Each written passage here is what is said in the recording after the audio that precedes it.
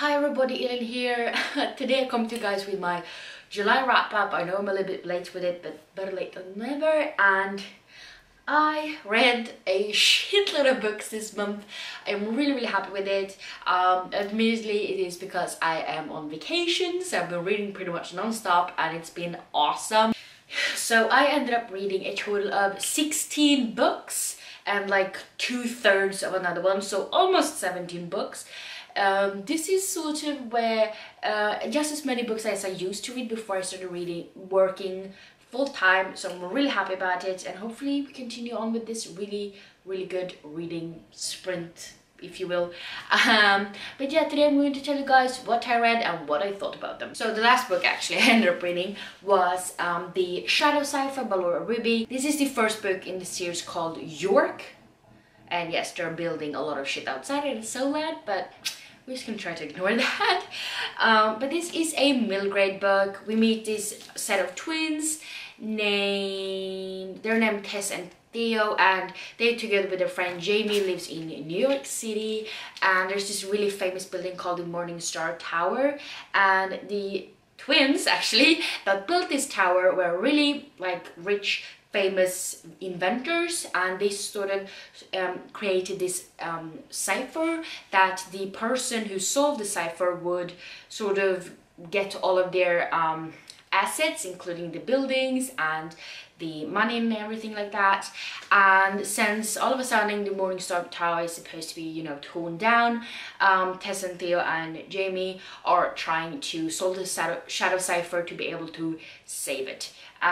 It was really fun, a lot of different clues and everything like that. They're definitely very smart kids, and they do tell you that. But I really like the characters and the plot and the sort of suspense of it all. Sometimes it was a little bit predictable, but I did still really enjoy it, and I think I gave this book 4 out of 5 stars. And then we have a shelf warmer that I finally read, but this is The Diviners by Libba Bray. This is the first book in a series that I think is called The Diviners. I'm not sure, it's supposed to be a quartet, I think.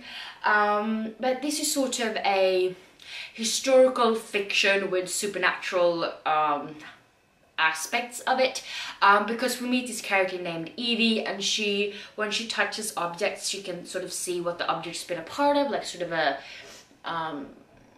a history. Like if she touches someone's shoe, she'll know the last like moments, what recently happened that the shoe was a part of. It's sort of weird to describe, but anyways, I hope you get my gist.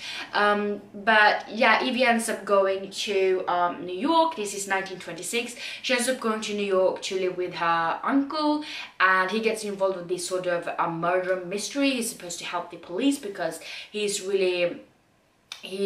owns this museum and he knows a lot of stuff about the occult and stuff like that. So the police ask for his help to solve these murders, and Evie sort of gets wrapped in it as well, and she thinks that the only thing that will be able to help solve the case is if she uses her power to, you know, get some clues. And it was really interesting. I really liked the historic aspect and the supernatural aspect. It was just really well written, and I really liked the characters, although Evie is sometimes kind of hard to, you know, like. She's a handful, to say the least. But I really liked it, and I think now we actually have 2 graphic novels. Surprise, I know, because I don't usually like graphic novels. But I read Heartstopper Volume 1 and Heartstopper Volume 2, both written by Alice Oseman.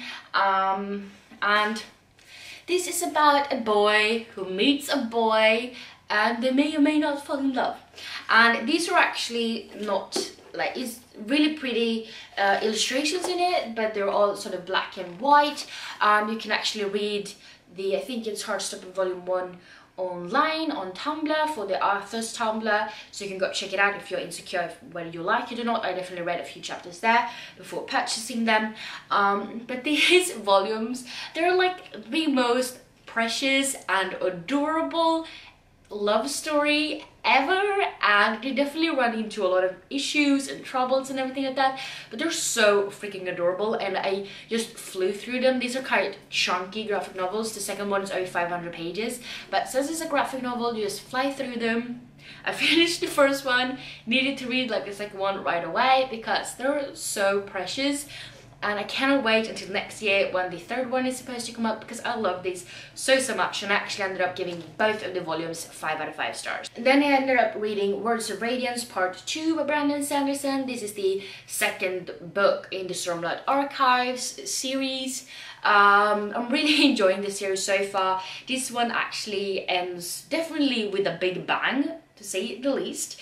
I'm really enjoying the characters and the plot and everything like that, and as always, it's really hard to describe these books, but you know, it's fantasy, it's magical, there's a lot of war and stuff like that, but in this series they have like shard plates and shard blades, really sought after sort of military items, if you will, that makes you all powerful and very strong, and everybody wants to have them, and they're at war with each other, and they want to steal each other's shard plates and shard blades, and they're sort of trying to get revenge on their murdered king and stuff like that. And it was really good. I really enjoyed it, and I gave this book 5 out of 5 stars. And then after that I read Edge Dancer by Brandon Sanderson. This is a Stormlight Archive novella. You are supposed to read this one after Words of Radiance Part 2, but before Oathbringer Part 1. In this one we meet this character called Lift, which is sort of a minor character so far in the Starlight Archives. I have been heard that Brandon Sanderson means to make a story arc a lot bigger in the comic books that are not yet written or nor released. But Lift was a really funny character to read about. I don't want to say too much because spoilers, but she is a kid. She's not that old, like 12 I think she is, and she has really cool powers. She is a thief and she's pretty darn cool, and I really enjoyed this. This was a really quick read and very entertaining, and I ended up giving this book 4.5 out of 5 stars. And then I actually did pretty well because I continue reading the series, although it's a series that's not finished yet, so I wouldn't be able to finish the series this year, but I'm just loving this series so much that I don't even care anymore. But I read 3 books in the same series this month. This is Everblaze, Never Seen and Lodestar, which is book 3, 4 and 5 in the series called Keeper of the Lost Cities by Shanna Messenger. This is a middle grade series with really pretty covers, and in this series we meet Sophie Foster. She is, I think, 12 years old when the series starts, and she finds out that she is not human, she's actually an elf, and she's brought back to the elven world, and turns out she has a lot of different abilities or powers, if you will. She gets to start this school, the elven school, where you're supposed to learn about your abilities and stuff like that, and shit goes down in this series. It's ridiculous. They're so like chunky, honestly, but they're so eventful, such quick reads, and so many lovable characters that just are amazing, and you just love them. There's so much like intrigues and like different, you know, happenings. Really, there's so much shit going down, so much action and cool stuff, and I love them so much. And I'm so sad because I only own the 6th book, and yeah, the 7th book won't be out for a while in paperback, so I'll have to wait. But these are such a good series, and you should definitely check them out if you haven't already. So believe it or not, I actually ended up giving all of the 3 books 5 out of 5 stars. Then I also read Harry Potter and the Chamber of Secrets by J.K. Rowling. This is the 2nd book in the Harry Potter universe. I am slowly but steadily rereading the books in the series. I am loving it, of course. Chamber of Secrets has always been my least favorite Harry Potter book, but I'm so in love with the world that I don't even care. And this was such a good reread, and I loved every second of it, and I gave it 5 out of 5 stars because how could I not? And then I also reread another book, and that was Mockingjay by Suzanne Collins. This is the 3rd and final book in the Hunger Games, and this has always been my least favorite Hunger Games book. I think like it's a theme in this haul, in this wrap up.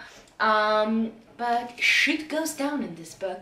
So in the first book, named Hunger Games, we meet Katniss, and she lives in this world where you know, there are 12 different districts, and one boy and one girl from each district are chosen to be part of the Hunger Games in the capital where the bad guys are, and they have to fight till death each year, and you know, the winner will survive and get a lot of money and fame and stuff like that. But it's very brutal, very bloody and gory kind of series, but I love it. And this was the first time we're reading the book in English, and I really loved it, and I love this series so much. It's definitely one of my favorite series. I read like 4 or 5 times now, I believe, but such a good read. And I ended up giving this book 4.5 out of 5 stars. And this was definitely the month of rereads, because I reread Lifelike by Jay Kristoff. This is the first book in the, I want to say, Lifelike series. Not really sure how many books it's going to be. But this is one of my favorite books of all time. It's so cool and kick-ass. And in this book, we need a character named Evie, just like in the Diviners, but very different. And she is actually in this sort of robot fighting thing. And while she's in that fight, she actually sort of uses some powers she didn't know she had. And then all of a sudden, the entire world knows about it because they were watching this on TV. And while trying to get home from that robot fight, she actually ends up finding this Lifelike, which is sort of a very humanly looking robot. It's actually so human looking you don't really know it's a robot until you cut it open. And she ends up bringing this Lifelike with her home, and the Lifelike is actually called Ezekiel. And people go after her because of her powers, and she needs to escape and stuff like that. And it's pretty much about Evie trying to find out who she is, where she comes from, and what the hell happened. It's so kick-ass, it's so funny, and my favorite characters are definitely Cricket, by far, but also Lemon Fresh. And this book is so good, and I give it 5 out of 5 stars. And the reason I reread that book was because I wanted to read Deviate, which actually came out in the end of June, I believe it was. So this is the second book. We get to continue with the plots that we read in the first book, because the books are falling everywhere. Luckily there's a couch right there. But this first book definitely ended with a bang. This one takes off right where the first one ended. This was really hard to predict. It definitely didn't take the turn I thought it would. But it was really good read. I really enjoyed it. It was so quick, and we get to meet some new characters that I totally fell in love with in such a short period of time.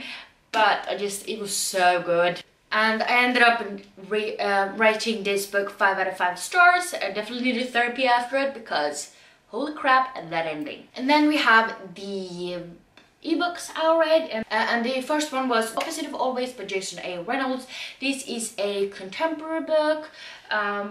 We meet Jack, and he actually falls in love with this girl, and she is actually like dying because of this disease, and he pretty much just go back in time like 5 billion times in the attempt of trying to save her. This was I am definitely not like loving the trope of time repeating. It's the timeline repeating all of the time. Like, I can survive like maybe 2 or 3 times, but this was like 5 billion times, and it drove me freaking nuts. I mean, I really liked the characters, but I didn't agree with some of their like choices and stuff, and I couldn't like get over the fact that everything restarted 5 billion times. I think it was like 11 times or something like that. I don't even know, but it drove me crazy in the end. But I ended up giving this book 2.5 out of 5 stars. And then I read Undead Girl Gang by Lily Anderson, and in this one we meet this girl who actually is sort of a Wiccan, and her best friend end up dying very like suddenly. Everybody thinks that she committed suicide, but there's also 2 girls from a completely different gang, so also that people also think committed suicide. But the thing is that our main character, whose name I can't remember right now, doesn't believe that her best friend actually killed herself, because she felt like she would have told her and stuff like that. So she actually tries to bring her best friend back to be able to find out what the hell happened to her and see if she remembers anything. And you know, on the girl gang happening. And this contemporary book, it was so different, it was so funny and entertaining, so hard to predict, and it was awesome, and I really liked it. And I loved the sort of witchy aspects as well, and sort of the zombie feature in it. It was really fun, and I gave it 4 out of 5 stars. And then I also listened to The Dragon Reborn by Robert Jordan. This is the 3rd book in the Wheel of Time series. Still very slowly but steadily making my way through these books. Like I think I've said before, it's not one of my favorite series, but it's quite okay. It's pretty much about these 3 boys being taken out of their city because they want to protect their city. There are some creepy people after them because one of them is supposed to be the Dragon Reborn, and you don't know who it is or why they have to leave it, honestly. But they have to try to figure everything out, try to save the world and everything like that. And yeah, this was the continuation of that, and it was not bad. But I feel like it's kind of moving at a very slow pace because these books are ridiculously thick, so I might lose focus at some points. I ended up giving this book 3 out of 5 stars, and those were of the 16 books I finished. But I also started reading Brandon Sanderson's Oathbringer Part 1, and I read like 450-ish pages of this book, and it's 650-ish, so I had like 200 pages left when the month ended. I know I would have finished this if it wasn't for the fact that I went on vacation, like city sightseeing in Belgium. So I'm really excited about that because I was so close to finishing my TBR. The TBR for this month was 6 books, and I read like 5 books and 2/3. It was so close. But what makes me really happy is that I managed to read a shitload of books. I read some rereads, I read some new books, and I loved a lot of these books, which is really great. I definitely feel like it's got me pushing in the right direction when it comes to reading slump. But yeah, if you have read any of these books, please let me know down below what you thought about them, without spoiling of course. And if you like this video, please don't forget to give me some thumbs up, and also don't forget to subscribe to my channel by clicking the little button down below. And yeah, I hope we see each other in the next one. Bye!